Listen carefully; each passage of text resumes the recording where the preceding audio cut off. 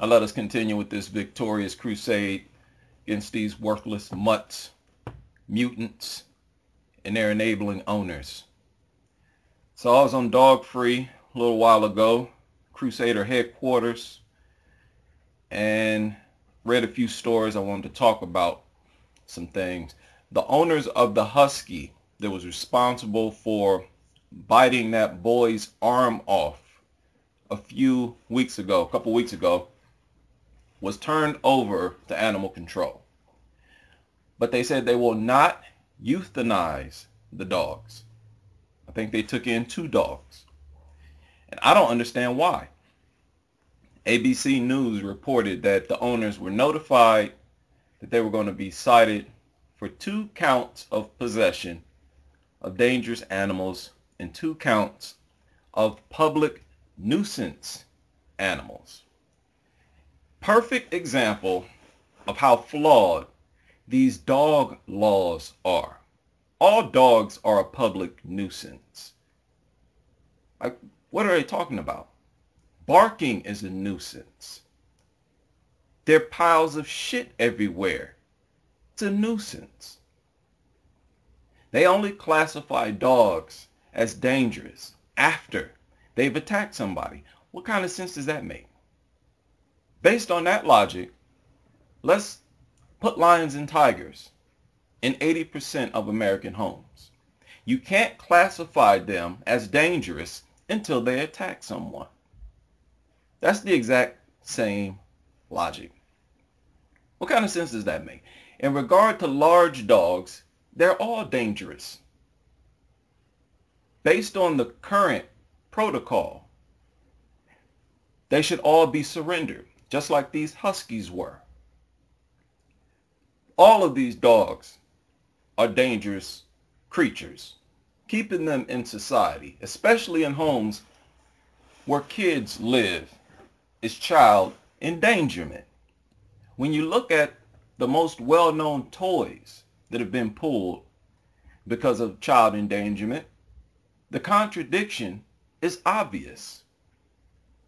Jarts, those little metal darts, responsible, it says, for a whopping 7,000 injuries and at least 1 death. It says these lethal toys were banned on December 19, 1988 by the Consumer Product Safety Commission. What a joke. 7,000. Over how many years? Was that from 1 year? Even if it was 1 year, which I don't think it was, that is pathetic. I remember those things. I was almost stuck by one of those things. 7,000 injuries. Compared to what? Just emergency room visits for kids is 500,000. And this is every single year. This is not over 5 or 10 years. That is hypocrisy. Sky dancers. These were flying toys that caused 100 injuries and got recalled. After 100 injuries, slap bracelets, also known as slap wraps. Some of you might remember these things. Popular in the late 80s, early 90s. They were banned in several schools after reports of injuries. You think these compare to dog attacks? Who believes that? I'll assume the number of injuries were far fewer than 500,000 requiring emergency care treatment. Now, when you talk about dog bites in general, you're talking about millions upon millions. At the very least, 2.5 million each year. There's no comparison. Clackers, those acrylic balls attached to a string, banned in 1985. Yo-yo water balls, banned after only 409 injuries. None of these toys compare to the danger that dogs present. Not even close, not even remotely. Millions of kids bitten each year. None of these toys come close to 1 million injuries. None of them come close to 500,000 in the ER. It is very irresponsible to not call attention to the contradiction. It is criminal to project dogs in a positive way whatsoever. Even more criminal to project dogs as if they are custom made for kids, when dogs attack kids most often. As I was creating this video, I saw an ad about sleep deprivation. And of course, these weirdos put a mutt at the center of the article with what looks like a child. And as you can see, only the dog's face is visible. Because whenever these people see images of kids with dogs, their emotions are invested in the dog, not the child. That's the highlight for them. So the owner of that husky that bit the boy's arm off did not want to speak on camera, but he told ABC News that Polar and Bear, the names of the two dogs, provided emotional support for his wife and daughter. Right? How pathetic is that? Ridiculous. I've talked about this pathetic emotional support nonsense. Now he felt pressured by the county to give up the dogs. He didn't want to, in other words. Bit a boy's arm. This is how immoral these people are. These people are absolutely crazy. Sociopaths don't give a damn about nobody. These are psychos. Felt pressured to give them up? Why didn't you want to give them up is the question. Protect yourself from these crazy ass people. These are the type of people that own these deadly creatures.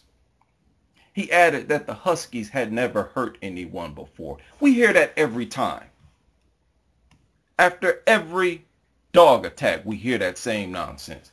The director of the Davis County Animal Care and Control said, quote, "The dogs, in our opinion, aren't necessarily vicious. They seem to be pretty decent dogs," end quote. Right? He also said they've been decent with our staff, and that's one of the reasons we're looking to deal with a relocation rather than euthanasia. They want to place these mutts in another family home. Crazy. This is insanity. Are there any kids who are members of your staff, Mr. Davis, director of the county animal control? Are there kids a member? Keep in mind, in case you forgot, the dog mauled a toddler, not a grown-up. In case you're not aware, which you obviously are not, as with most of you dog nuts, you're oblivious to facts. Dogs prefer to attack kids. You can't measure how safe a dog is to live in a home with kids without having any kids around during your assessment. Right? I invite the director of Davis County Animal Care Control to refute that. Do you disagree with that? Put it in video or writing. I will upload it and respond. None of you so-called experts want to talk about this. And for good reason. You have no arguments. This is a victorious crusade. We're not going to run into any resistance. We're going to run right through you. The petition to save that worthless mutt got over 243,000 signatures, all from disgusting, inhumane, subhuman, deranged dog nuts. The boy's family has not done interviews, but on Wednesday his mother posted a picture of her son on Facebook with a post explaining that his entire right forearm was chewed off 5 centimeters below his elbow, and detailing his long road to recovery, both physically and emotionally. He will never fully recover. He will deal with the irresponsibility of you dog nuts for the rest of his life. This is what you put them at risk for. All because you want these mutts in our society. It is so disgusting. I cannot put it into words. It infuriates me that you people are this inhumane. It is disgusting. Why would you want to put kids at risk like this?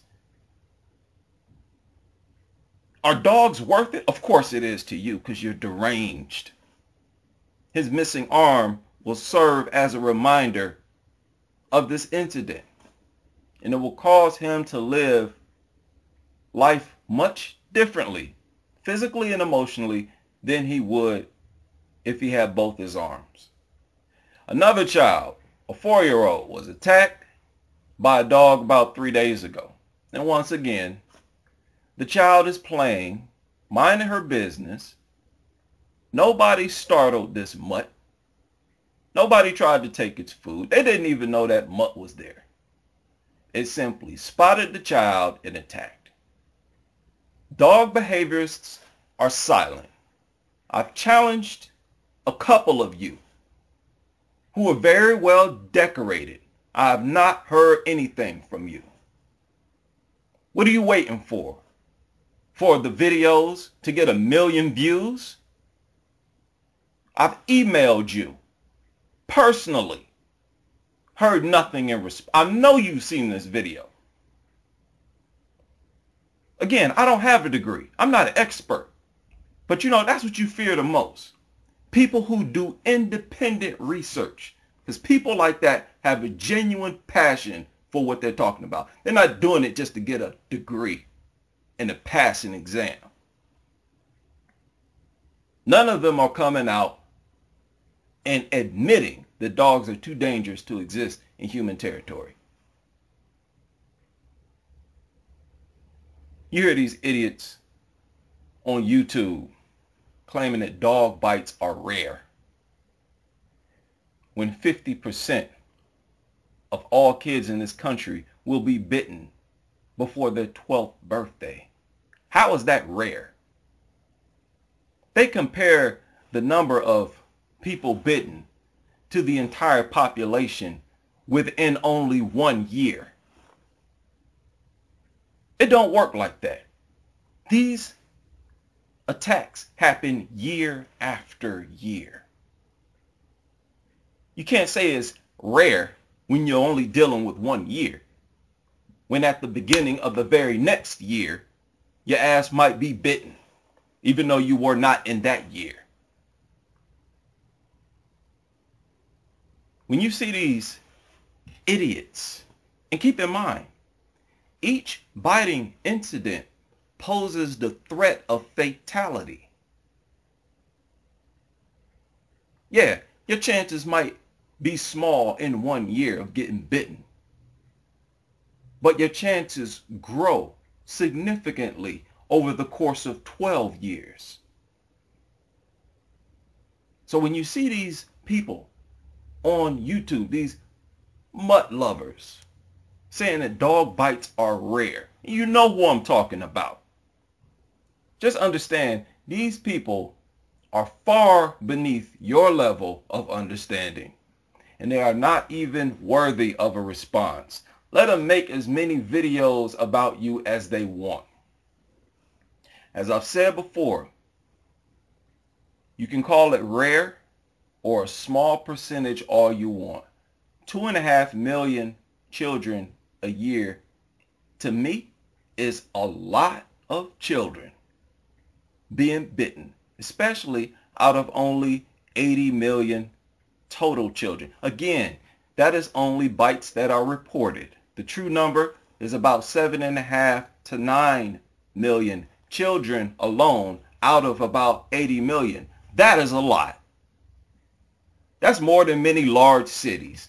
500,000 that require emergency care treatment is a lot. I don't give a damn what any of you say. That is a lot of children. I don't care what you consider rare or an insignificant percentage. Again, there have been toys that have been banned for injuring far fewer children. The number of commercials that includes dogs is overwhelming. Insurance commercials, automobile commercials, anything you can think of that has nothing to do with dogs at all. These people include dogs in them because they know how many dog nuts there are in this country, and they understand that these are deranged people who will purchase a product or shop at a store or purchase insurance, all because the company included a mutt in the commercial.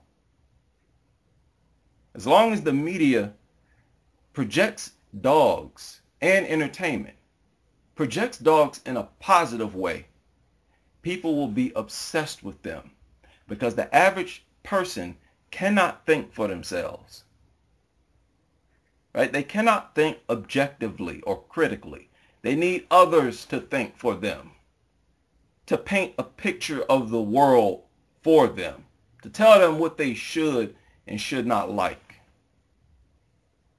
But people who can think for themselves have always been here, but we've been silent. But we are no longer sitting in silence. I don't find these killers, these mutts, these child maulers in every commercial amusing. It is outright offensive, immoral, disgusting. Creatures that should have been banned long ago for injuring our youth more than any other creature or toy that has ever existed. Being projected as a blessing to kids and a blessing to society. These worthless huskies will have an opportunity to bite more kids' arms off because of the irresponsibility of this dog culture. Not even doing a proper assessment on how dangerous the dog is. Judging it based on how it interacts with adults when it bit a toddler's arm off. I am disgusted by the very sight of a mutt, but more so at the sight of its owner, its enabler, who openly wages war on society in full support of continued bloodshed on a daily basis. And it's funny how dog nuts will measure how good a person you are based on whether or not you like dogs. And if you don't like dogs, then they say you're a bad person with an evil spirit. How backwards is that? The same people responsible for millions of maulings telling you that you're immoral if you don't love the creatures that they enable to maul them. But I do the exact same thing in reverse. If I find out you are a mutt lover, it tells me that you have all the negative traits that you accuse people who don't like dogs of having.